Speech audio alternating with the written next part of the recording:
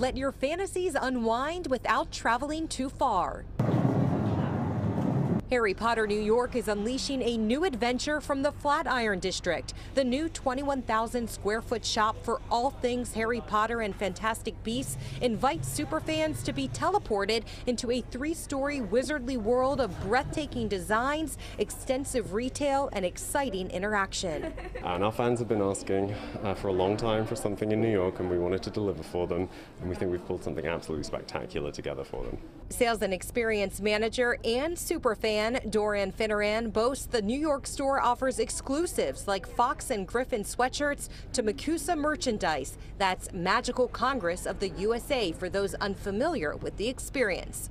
Whether you're new on your journey of discovery in the story of Harry Potter or whether you're a super fan, there is something for everyone. For example, the spinning griffin in the atrium of awe.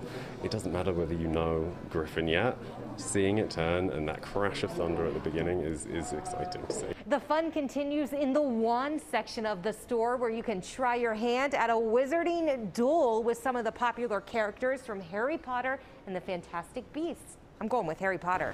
Go Harry Potter.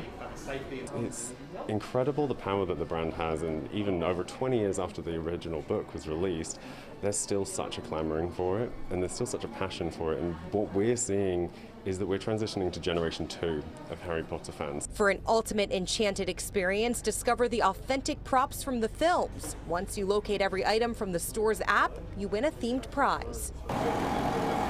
At some point, you're going to have to refuel, and what better way than with some butterbeer, right? Indeed. If you know, you know. Cheers. That's really good. You don't have to be born into a magical family to become a wizard. Here at the store, everyone's welcome.